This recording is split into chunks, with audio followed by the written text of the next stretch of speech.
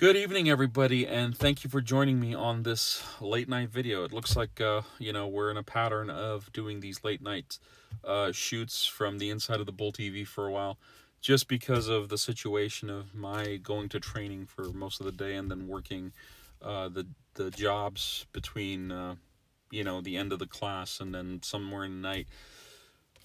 I'm still in the car, haven't gotten out yet. I parked. The only thing I did was I did plug it in because I wanted to make sure that this thing got to its, target charge level before I went to bed tonight. But anyway, thank you for joining me. I wanted to quickly point out an interesting conversation that was held last night by a good buddy of mine and myself. He's a fellow EV owner, and he pointed me to actually this topic, and I had some time earlier, during break and whatnot, to try to research this a little bit.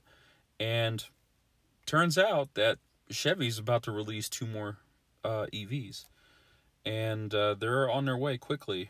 Looks like the Chevy Equinox EV and the Blazer EV are going to make a debut in 2023. It doesn't say when in 2023. And also, they haven't really formally discussed the pricing of the Blazer EV.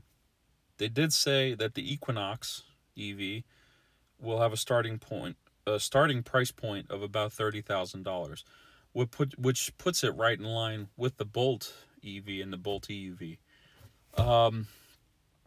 Now, the first thing that kind of came to mind, and my buddy and I were kind of, talking about this last night, is would that step right there, would it cause a problem for the Bolt EV, Bolt EUV specifically? I don't know. It's all speculation for me. I have not heard anything. I don't think that it would. Wow. This is what I was talking about. If you're sitting in your car, you turn everything off, you close the doors, even if you have the switch on manually, the lights just turn off. So remember that. If you're shooting video in your car, at least have the ignition on, because otherwise the car will think you just left the light on, and then it'll turn the light off for you. So apologies for that. Stay on. You hear me? Good. Where was I? Okay, so, I guess the only thing we can do is just wait until, time kind of passes and the timeline for these 2 vehicles kind of matures when it comes to the release of them. I don't know where they're at with them, but they did say specifically that both SUVs will hit dealers in 2023, which, mind you, 2023 is already less than a year in, or less than a year away, I should say. And I don't know. I guess we will just have to see how this plays out. I'm curious. I had another conversation. This is kind of a side note with a complete stranger. This was kind of one of those parking lot conversations where we briefly talked about the recall, and this person wasn't concerned. It wasn't like the initial parking lot conflict that I actually had, but this was more of a, how do you feel about the Bolt EV? And I was really impressed because this person was driving an ICE vehicle, and I think they were trying to get an idea as to what my experience with this car was. And I mentioned, the recall, and we talked about it a little bit, and kind of the pain points and the pros and cons to owning this vehicle. And I told this gentleman the truth. I have absolutely no doubt in my mind that this is one of the most reliable cars that I have ever owned. To have it for a year already, actually more than a year. It's been a year and a month now, almost 14 months.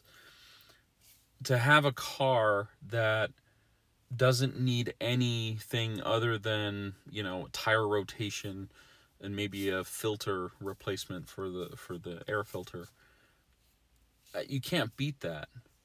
with the fact that we have solar on our home, and I have a lot of, credits with the utility, because I generate more electricity with my panels than I actually use. So I get a lot of free energy back with regards to credits. And those credits essentially charge this car. So right now this car is plugged in. It has an hour to go. And that hour of energy essentially is free because I overgenerated today. The sun was out. It was warm. It was very sunny. I basically charged my car for free here at home. I mean, obviously, there's a lot of other logistics included in it where, okay, you pay for solar panels, you pay for the system, the inverters, the monitoring, equipment that's on the wall, on the side of my house, etc., etc. So there is a two-sided argument whether or not it's really free or not. But you know what? When it comes to the car, when it comes to this vehicle, it doesn't really matter if I paid for the electricity that goes into this car or not, because it is significantly less. It is a fraction of the cost of what it was for me to drive either a diesel-powered or a gasoline-powered vehicle on the streets of Los Angeles. And I mean that wholeheartedly. I cannot compare, the $18,000+ savings in the 1 year of ownership. The amount of fuel that I was literally just pouring into, I guess, the exhaust, because it never really stuck around long enough to be in the gas tank or in the fuel lines that go to the car.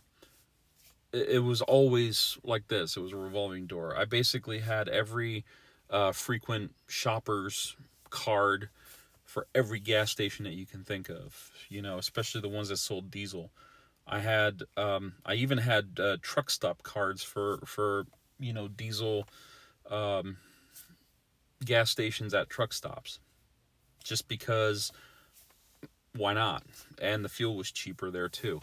So anyway, I apologize for going down that tangent, but the Bolt EV and this conversation that I had with this gentleman, the Bolt EV is a great vehicle.